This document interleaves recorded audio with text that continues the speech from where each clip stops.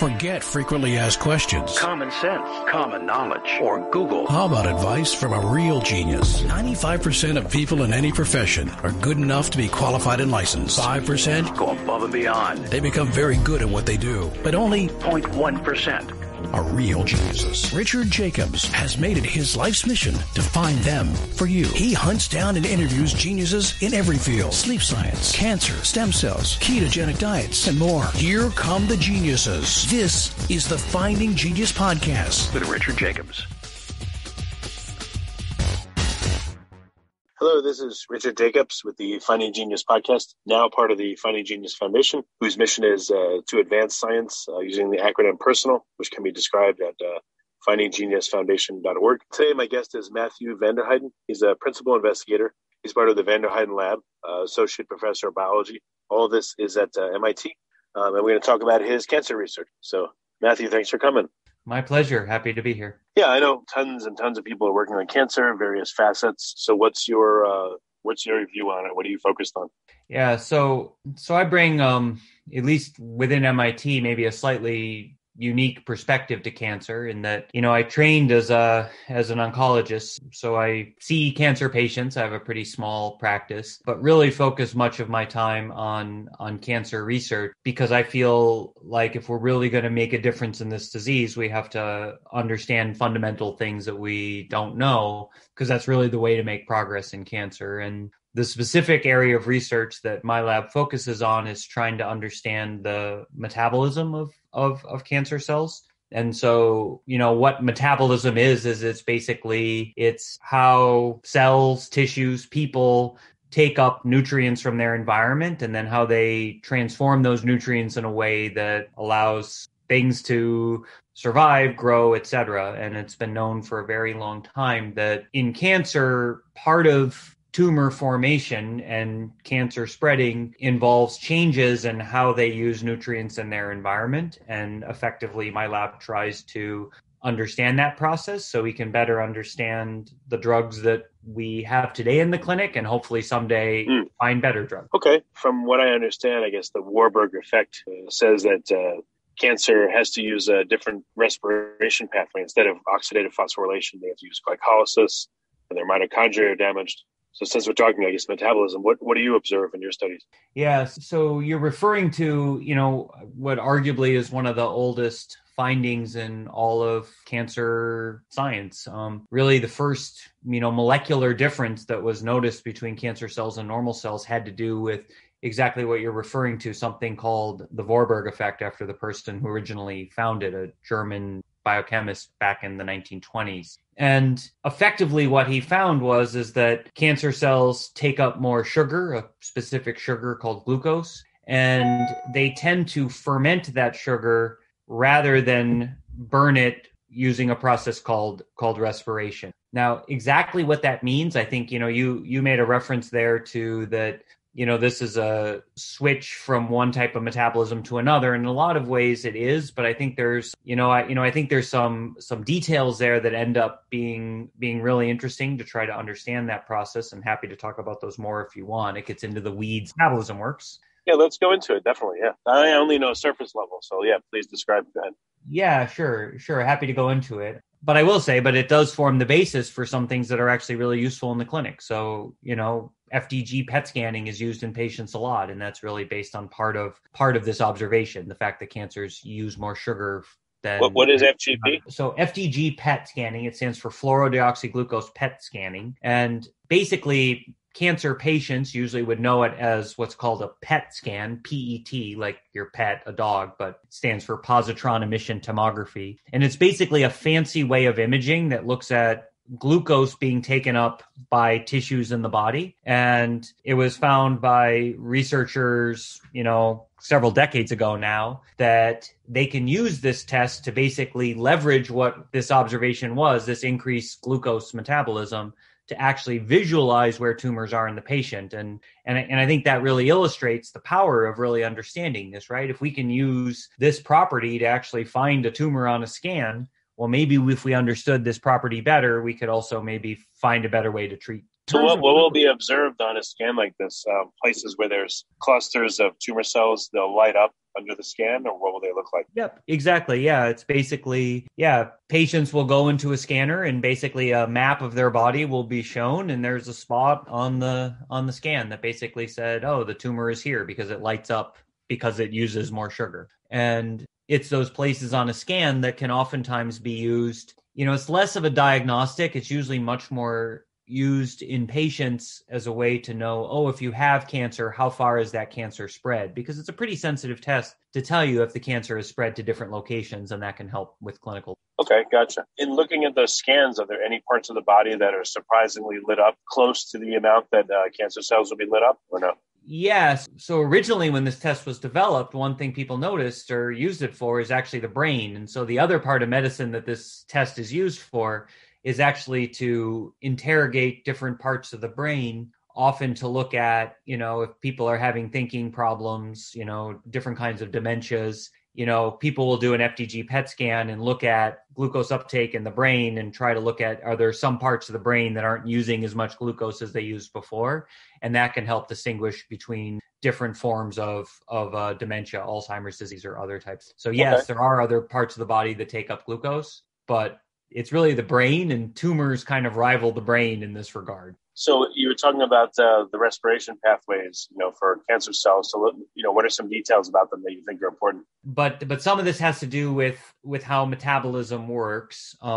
And the way that our bodies get energy from food is they effectively do exactly the same chemical reaction that occurs when you burn something. Okay, so if you take a log, which is made out of, sugar, and you light it on fire, a chemical reaction takes place where you take the sugar in the log and you turn it into CO2 and water. And of course, it requires oxygen to do that. So it's oxygen plus the sugar turns into carbon dioxide and water. And basically, our bodies do exactly the same chemical reaction, but obviously they do it in a way that it doesn't get so hot and cause damage, right? It's done in a more controlled way that allows you to harvest energy, ATP, things like that people may have learned about, that then helps your cell do things that otherwise it wouldn't be able to do because it requires energy. And that's pretty much something that all life that's not photosynthetic does. And because getting energy is so important, alternative pathways have been developed that help you get energy if you don't have oxygen around. And so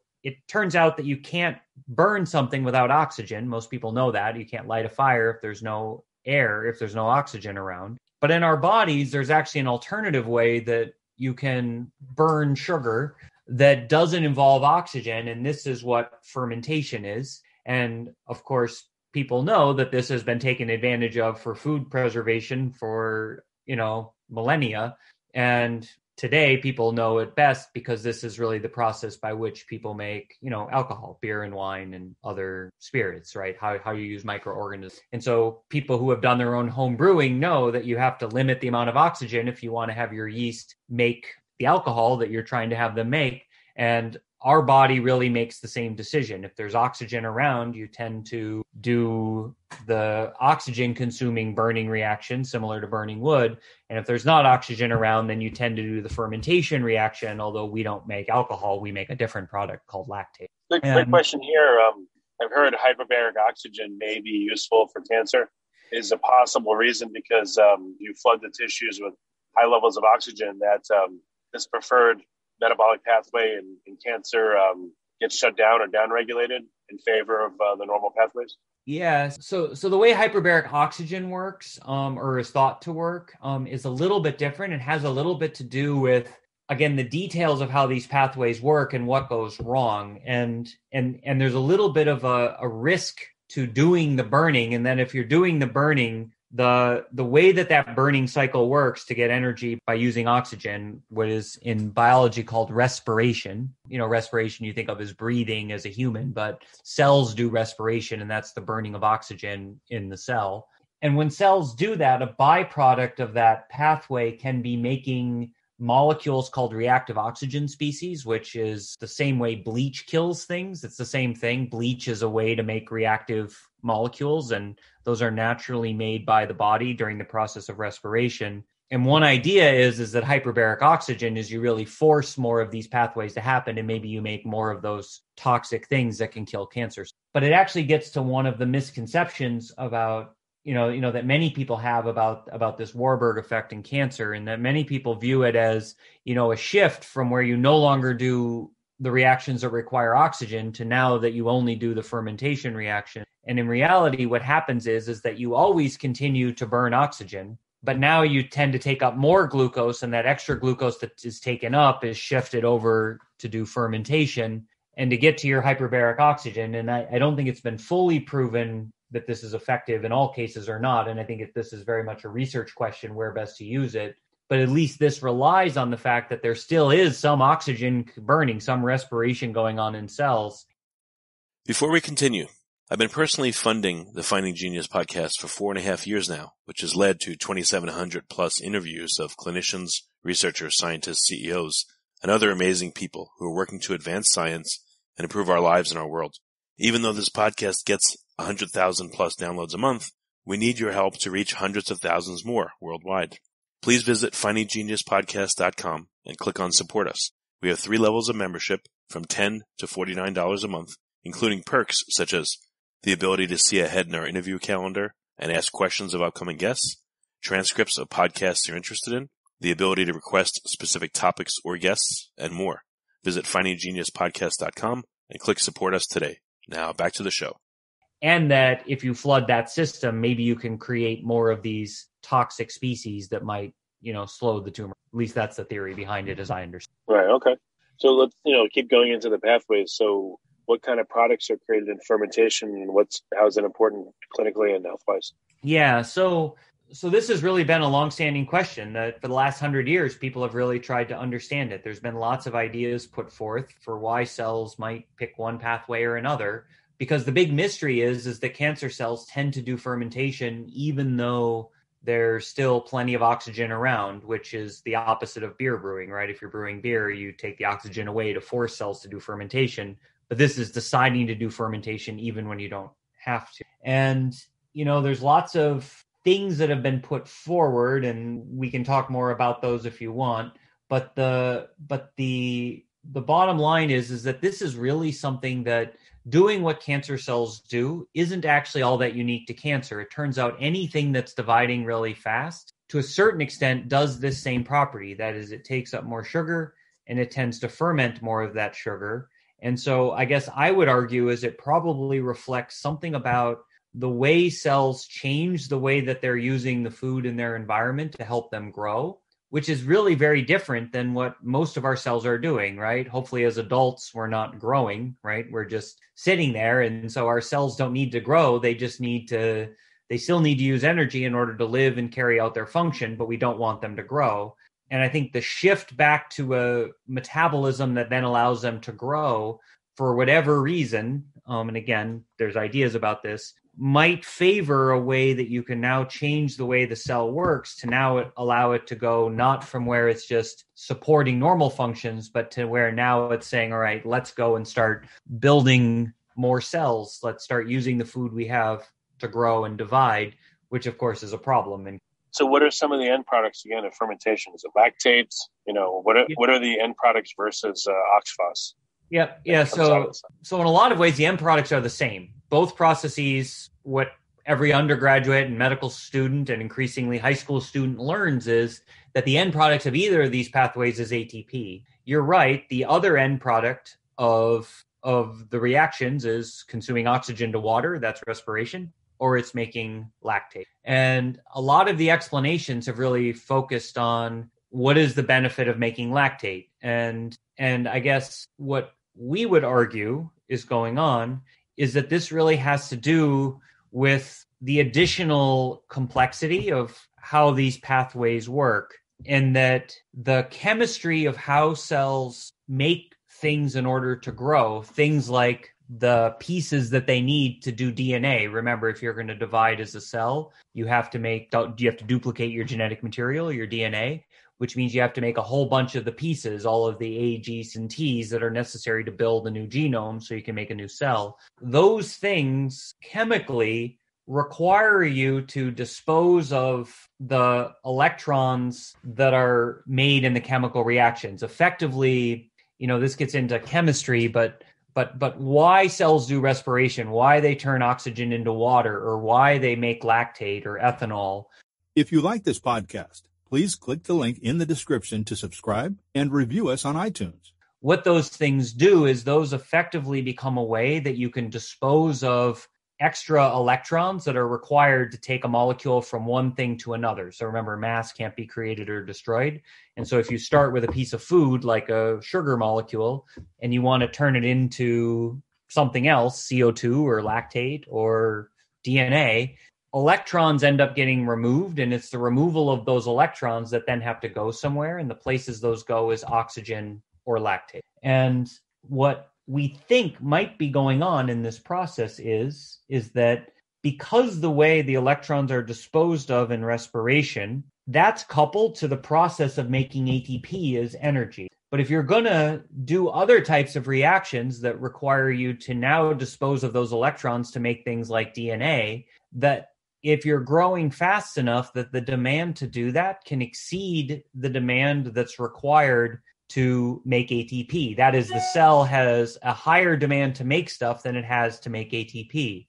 And if that's the case, now your ability to use respiration to dispose of those electrons gets capped. And so now you spill over and start doing more fermentation. And I think why I like that explanation is it explains not just why cancer cells do this, but it explains why other instances in nature, from microorganisms up to non-cancer human cells, might do the same thing when they're growing really fast. But in the end, I think what it's telling us is about how cells are actually rewiring their metabolism in order to grow really fast. So if I looked at cells in my body, I would expect maybe the cells that are near the nail beds and maybe the lining of my intestine and my gut, and other fast-growing places that chemotherapy unfortunately targets. That's where I would tend to see more lactate production, more fermentation. That's exactly what the prediction would be. Measuring that turns out to be much harder than you might think, but there is evidence that from some studies that may indeed be. What about, I know this is like kind of way out there, but I was thinking about people with sleep apnea, or, when would temporary hypoxic conditions occur in a person? Heavy exercise. I guess heavy exercise, if you go past your normal aerobic threshold, it happens too, right? Your cells convert to more lactate, or again, if you have sleep apnea, those people may have more lactate production, et cetera. Yeah, no, you're absolutely right. And in fact, we've used exactly those arguments that you're making right there as a way to say that, oxygen as an electron disposal thing must be at some level limiting for many cells in our body. Now, why that is an interesting separate discussion, and whether that relates to what I just said, again, is far from proven. I'm someone who really likes to be honest about where the limits of what we truly understand are and are not.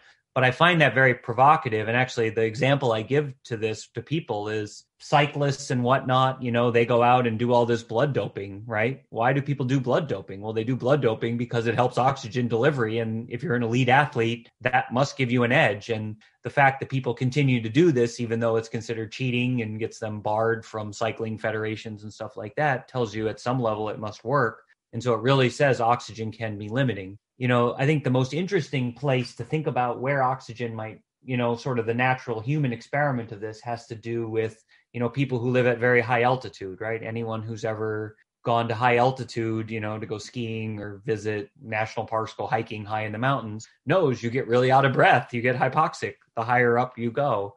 And there are, of course, people that, whole communities of people who, civilizations that have existed, Tibet and, other places in that part of the world that, live their whole existence at 14, 15, 16,000 feet. And it's actually interesting. Cancer rates, people have looked at this. This is obviously hard to tie exactly to what this is, but there's at least been some provocative suggestions that maybe cancer rates might be different for people living at very different, elevations, perhaps related to the oxygen. So I don't know, how can this be harnessed in treating cancer?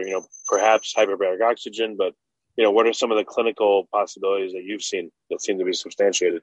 Yeah, so the way we've thought about harnessing this really comes down to, and, again, as an oncologist, I always like to remind people that, and you brought it up, chemotherapy, no one wants chemotherapy. It's it can be tough medicine sometimes, but we give it to people, and we give it to people because it works. And it often gets a bad name because of the side effects. But if you cut through the side effects, what I love to remind people of is that there's a lot of cancers that we actually cure with chemotherapy. And this includes, of course, things like childhood leukemias, but it's also things that people don't often think of as chemotherapy curing, but it's exactly what's going on. So many people who have, say, localized breast cancer, right? They get their surgery and radiation, but then they also get chemotherapy. And what that chemotherapy is doing is it's helping to cure people, because fewer people then get disease later, and it's killing the disease somewhere else in the body. And chemotherapy is sometimes billed as a bad name as being non-specific poison, and some of it is a little bit certainly poison. But the non-specific part isn't always fair, because some of our best chemotherapies out there actually target enzymes and metabolism, and they target very specifically often enzymes that have to do with exactly some of the pathways I was talking about, the enzymes that are important to make DNA or in various ways. And one thing that is very striking is that the drugs that do that can be phenomenal drugs, contribute to cures in some cancer, and they don't work in other cancers, which really challenges the notion that they only work by attacking all dividing cells. Yes, they do attack dividing cells. This is why they cause problems with your gut and your skin and hair falling out and things like that. However, the cells in your gut are proliferating much faster than any tumors, and two tumors proliferating at the same rate, that one may respond to those drugs and other ones won't, which I think tells you right off the bat that it's not so simple as they're just attacking all dividing cells. Instead, what we think is going on is that different cancers in the body must be more sensitive to the enzymes those drugs target, which also those cancers must be more sensitive than the normal cells, because even though they have side effects, the side effects are, at least to a certain extent, tolerable. They obviously could be better, but they are to a certain extent tolerable. But I think it's really been trying to turn that problem on its head and think about it that way that, for me, has really been an eye-opener, because thinking about the chemistry of what might be going on in some of these things, that there might be a limit to the chemical reactions that allow you to, say, make DNA because of these things with oxygen limitation and why you might do fermentation or not.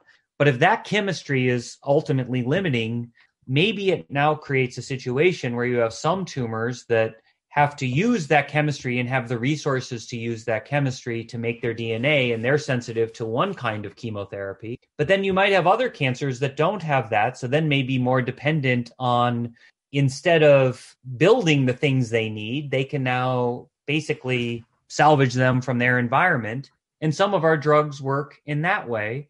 And it's at least been exciting for us as we've started to look on a cancer by cancer basis. What are the tumors that are sensitive to the drugs that stop the synthesis, and what are the drugs that stop the salvage? That those actually are starting to line up pretty well with things that might fit into a way to think through these differences in chemistry that could be causing this to happen. And so, what about glutamine, though? I thought that it's not just glucose, but glutamine is a major fuel for cancer cells. Has that been looked at?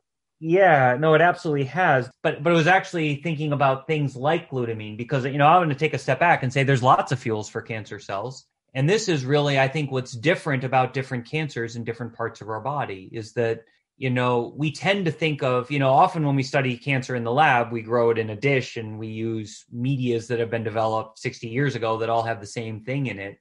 But the reality is cancers in our body have different foods available to them. And some recent work we've done, and others have done this too, have found that the metabolism the cells do is very much constrained by what's in your environment, and different locations in the body seem to have different food available to them. And this is not a property of the cancer, but rather a property of the tissue. And so what do I mean by that? Well, cells in your lung have a certain mixes of food available to them, and cells in your liver have a different mix of food available to them. And yes, glucose may be in both places. And so FDG PET scan works because cancer will take up glucose in both places. But maybe in one place there's a lot of glutamine and another place there's not. Or there's a lot of fat in one place and another place there's not. Or there's a lot of DNA building blocks in one place and another place there's not.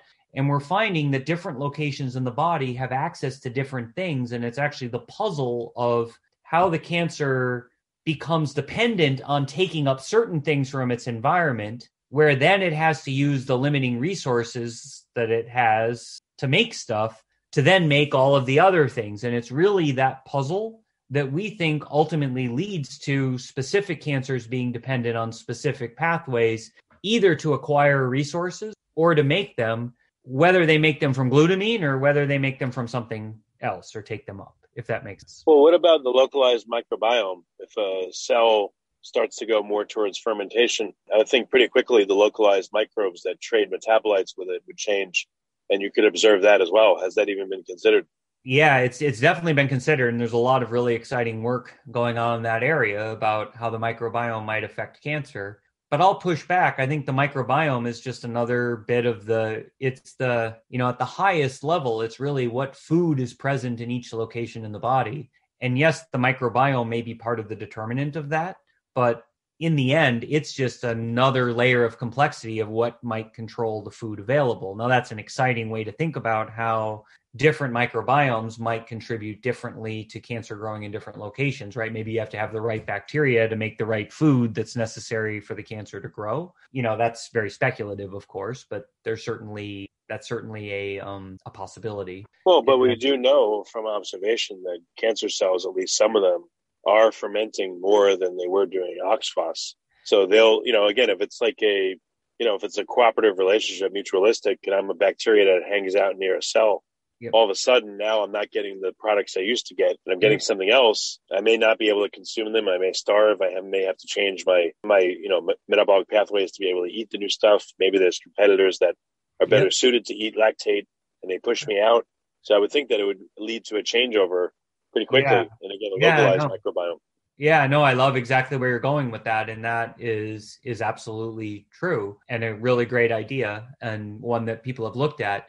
And I should say it's not just restricted to the microbiome. The exact same interactions must be going on between cancer cells and other normal cells in the environment, be they fibroblasts or immune cells. In fact, that's been one of the hottest areas of research, not from us, but from many people, is sort of how does the tumor change the metabolism in its environment to affect the immune cells coming in to affect things like immunotherapy. And there is actually some very nice studies that we've done some of these, but others have as well, that show specific examples about how nutrients can be shared between cancer cells and non-cancer in the environment. Fewer studies relating that to the microbiome, although there are a couple of those too. But I think it really illustrates nicely exactly what you just said, that there is, you can almost think of the tissues in our body as being ecosystems, right? You have many different players in there. Cells of different types are, one cell type is making something that's good for another cell type. So that cell type in return will make something that's good for another cell type or maybe bad for a cell type. And that can really help shape the ecosystem of what's there in terms of cancer, microbiome,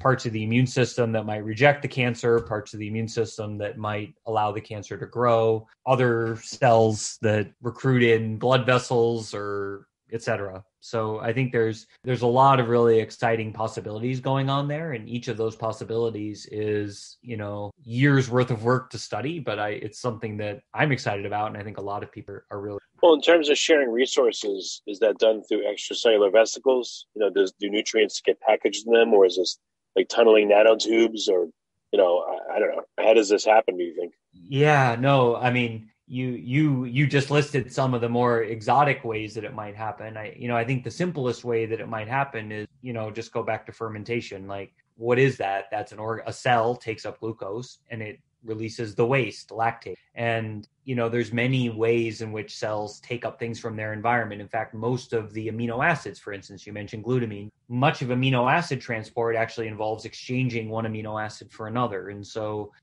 cells naturally take up small molecule metabolites, nutrients from their environment, and they excrete many metabolites, things that could be nutrients, into their environment. And you don't have to invoke exotic things because that's been known to happen in all cells from bacteria to human cells really for a very long time. Now you bring up some other interesting possibilities, and I think, these are some of the more intriguing things that have been suggested to occur. There was a recent paper from a group out of New York that had a nice study that suggested, maybe neuron projections into the tumor could be providing certain nutrients that are excreted that way, and certainly there's ideas that maybe there's bridges made between cells that can allow nutrient exchange and things like that. Very possible. Certainly it's been suggested from some studies. I think we're a long way from proving that. And then you brought up the extracellular vesicle idea. I have to say I'm a little skeptical that the extracellular vesicle idea is a major way that cells exchange nutrients, at least cancer cells, only because there's a bit of a stoichiometry problem. I think there's far more material in the environment as free molecules, just from a number of molecules present. Because remember, often metabolism, you require strength in numbers when you're looking at things like gene expression, where clearly extracellular vesicles can play a role. Now you can have much fewer molecules actually exert an effect because it has an amplifier built into it. That is, the vesicle can then change something that is then amplified and the gene being turned on. Whereas metabolism, you need the stoichiometry to be more one-to-one. But that doesn't mean that there aren't nutrients that are shared by extracellular vesicles. And indeed, there are some data out there. I suspect that that's probably a better way to share things like fats, which are not as soluble as things like sugars. But of course, sugars and proteins might be shared that way too. That's very possible. Yeah, I mean, I don't know of anyone that knows, inbound EVs. Does this, do they just open up inside the cell and the contents are used, or is the entire EV reconstituted and the membrane reused, and maybe that's a source of lipids? I mean, and then the biogenesis of them too. I mean, who decides the packaging? And it's just, I know it's a whole area that's not known very well yet. But no, it's a really exciting. It's not an area my lab is focused on, but it is an area. You're absolutely right that a lot of people have thought about. What about cancers that come from viruses like HPV and maybe a few others? Have those been studied, and do they see the same change over from oxphos to fermentation, or are there different mechanisms at play there, and how do they happen?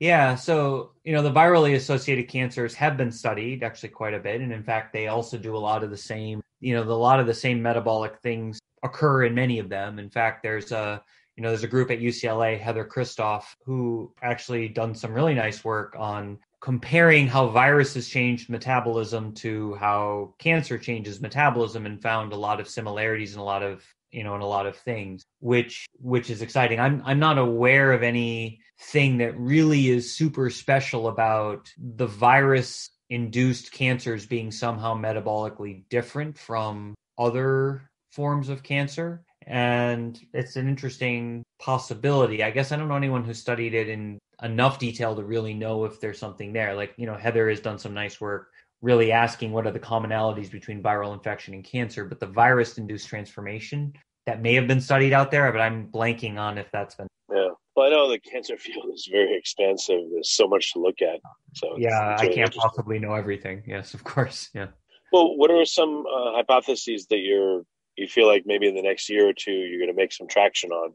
Yeah, I mean, I think something that at least we've been excited about recently is really, sort of piggybacking on this, that different environments across cancers could be a thing that constrains metabolism in a way that might influence therapy response, has really got us to think about what are ways we could change that environment. And of course, a way that one can do that is what we eat. To a certain extent, what we eat affects which nutrients are available in different places in our body. And, the whole idea of how what we eat relates to cancer is, I think, certainly patients are very interested in this, and many people are interested in this. And it's something that I talk about and have gone into with somewhat trepidation, only because one can sound a little crazy sometimes talking about diet and cancer.